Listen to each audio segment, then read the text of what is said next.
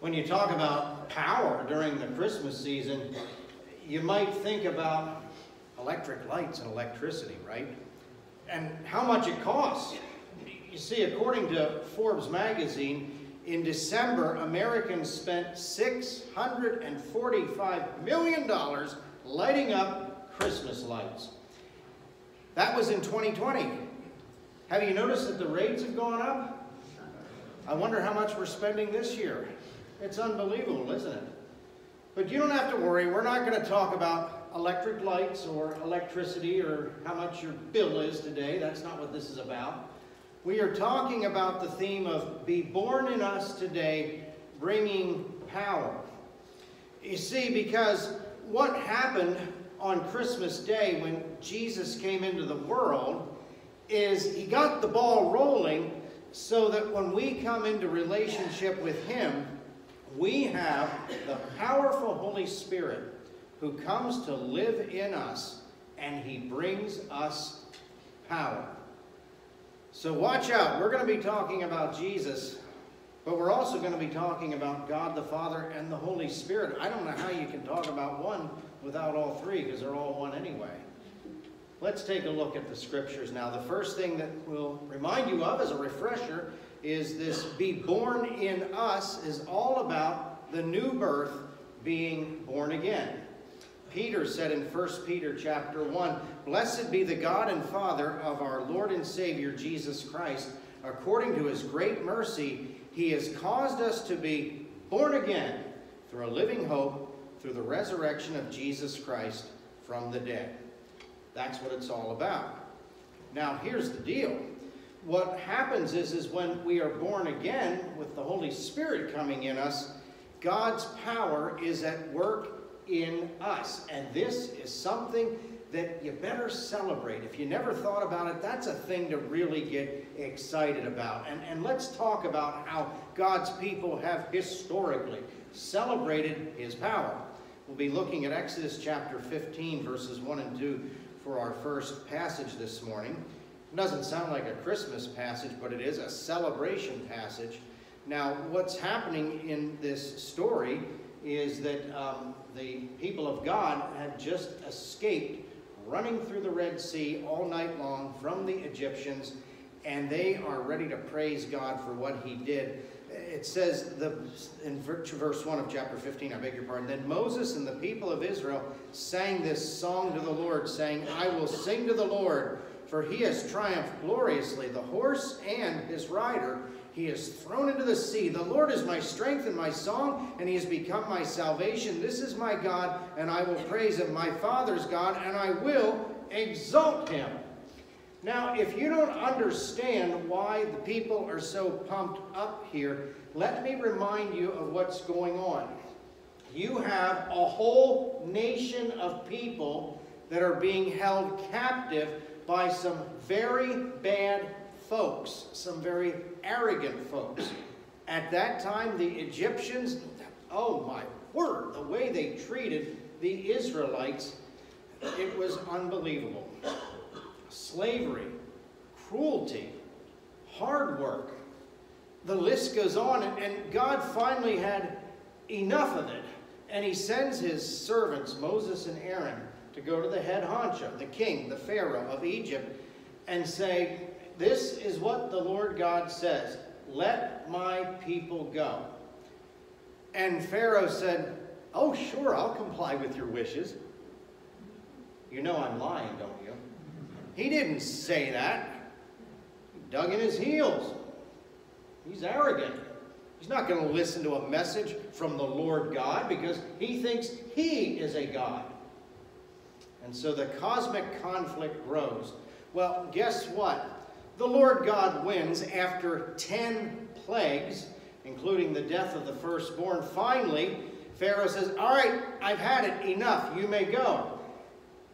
And then when they leave, he changes his mind. How would you like that if you know that you get to escape from the bad guys that are holding you hostage, and then you find out, oh, they changed their mind, they're chasing us. Oh, and by the way, the escape route, there's a problem. A sea, a big body of water. Now what do? Not a problem at all for God. What does he do? He parts that Red Sea. God's people run through that, probably horrified and with gasping to get out of there. And when the Egyptians show up, there they are in the midst of the dry seabed, the wheels of their chariots clogging, and God allows and causes, I should say, those waters to come over and to wipe out the Egyptians. Wouldn't you have quite an adrenaline rush and an exhaustion and a desire to praise the Lord if you were an Israelite after something like that? Oh yeah, and that's why they have praise for God. And you see, we still do this to this day. I don't know that any of us has ever experienced something like that. Wow. I've had adrenaline moments where I've wanted to praise the Lord, and I'm sure you have too, but that was amazing. But even to this day, think of some of the songs that we sing where we celebrate the power of God. Shout to the Lord. What about Great Things, a newer song that we're singing here? Or I Sing the Mighty Power of God, that old hymn. Even Joy to the World. Did you ever listen to the words of that song? He rules the world with truth and grace and makes the nations prove the glories of his righteousness. That's power. So we celebrate God's great power at work among us. Now, that power, of course, came to us in a special way through the Holy Spirit on Christmas Day. The next scripture we'll look at is Galatians chapter 4, verses 4 through 7. And in this passage, it says the following. In Galatians 4. But when the fullness of time had come, that means at just the right time, God sent forth his Son, born of a woman, born under the law. What's this born of a woman mean? Or why is that so important? Well, if we go back in the scriptures, for example, to Genesis chapter 3:15, do you know what was proclaimed right after the curse came about? When God cursed the serpent, he said to the serpent, I'm going to put enmity between you and the woman, between your offspring and her offspring. He will bruise your head, you will strike his heel. If you listen very carefully, you can look that verse up later, Genesis 3:15, where God mentions the woman's offspring. That is very, very unusual in Scripture, because normally the offspring or the seed was that which came from the man. That's the lineage, the seed was through the male, okay? That's the biblical imagery there. And so to have the seed of a woman be mentioned it's strange, it's unusual. The message was this, even back there at the time of the curse. Listen, serpent, all the stuff that you've done, and the cursing that I'm bringing upon you, you know what's going to happen? There's going to be this one that comes about someday, and he's going to be born of a woman. He's going to be born in a very unusual way through a female without male seed, and he's going to stomp your head, buddy. He's going to get you. That was the prophecy, that when Jesus would come, he would be born of a woman in an unusual way, only of a woman, that is, without male seed, and that he would defeat Satan. That's powerful. By the way, you might say, does that idea of Jesus being born of a woman only, the virgin birth, if you will, is that important? Let me think about that. Yeah, it is. If people say it's not important, they don't understand. It is very important, because if Jesus was born just like the rest of us chaps here, chaps and lasses, sorry to exclude you ladies there, if the chaps and the lasses, boys and girls, if you were born like us, if he was born just like we were, guess what? He would have a sinful nature. But he was born in this unique way so that he could redeem humanity, that he could be without sin. Moving on there, in verse 5, oh, I forgot to say, he was born under the law. Why was he born under the law?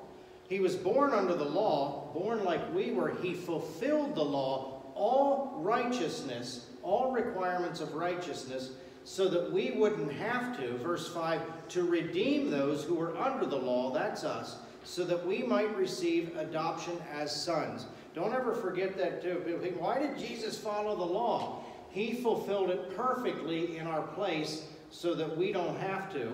Yes, we follow God's law and we strive to do that, but every little part of the law, that legalistic Old Testament law, Jesus took care of that for us, and then he died on the cross to save us. And so when this happens, verse 6, when we become sons and daughters of God, and because you are sons, God has sent the Spirit of his Son into our hearts, crying, Abba, Father. So you are no longer a slave but a son, and if a son, then an heir through God.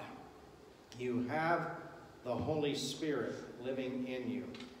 And 1 Peter 1 says that this Holy Spirit and this inheritance that we have is an imperishable one, undefiled.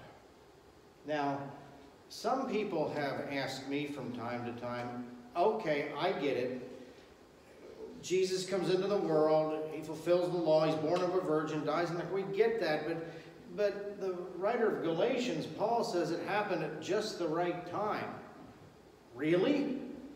Why didn't God make the first Christmas happen in 2022 with Twitter and Instagram and, good grief, yeah, TikTok, which I don't recommend, by the way, because then really the word would have got out there. People would be there all over the place with their phones. See this? Take a picture of it. Take a video of it. It's real. The Son of God is here. Listen, God doesn't need Twitter or TikTok or anything else to get the job done. He came at just the right time, at just the right space in history, bringing us the Holy Spirit. And I don't know about you, but I'm fine with whatever God decides to do. Amen. So do you see what's happening here? We celebrate God's power. Why? Because God's power came to us through Jesus at just the right time in history. And we remember this. When Christ is born in us, the Holy Spirit lives in us, and it brings us a unique kind of power that the world doesn't understand. In Luke chapter 3, verses 15 through 17, that's the last major passage that we'll look at today, it says this. It says, all the people were in expectation and all were questioning in their hearts concerning John, that is John the Baptist, whether he might be the Christ. John answered them, saying, I baptize you with water, but he who is mightier than I is coming, the strap of whose sandals I am unworthy to untie. He will baptize you with the Holy Spirit and with fire. His winnowing fork is in his hand to clear his threshing floor and to gather the wheat into his barn. But the chaff he will burn with unquenchable fire. See, people met John and they say, is this it? Is he the guy? Is he the Messiah?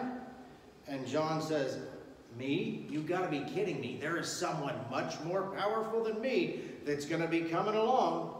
And you know who he was referring to? He was referring to the fact that Jesus is that Messiah. And here's the deal. When Jesus comes, he doesn't baptize us with water. He baptizes us with the Holy Spirit. The Holy Spirit and power. That's what Jesus does for us. He brings the Holy Spirit into our lives. And this power that he brings to us is great.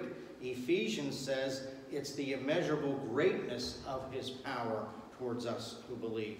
And many people may struggle that and say, well, I don't get it. What do you mean? What power do I have in my life that's different than someone who's not a believer?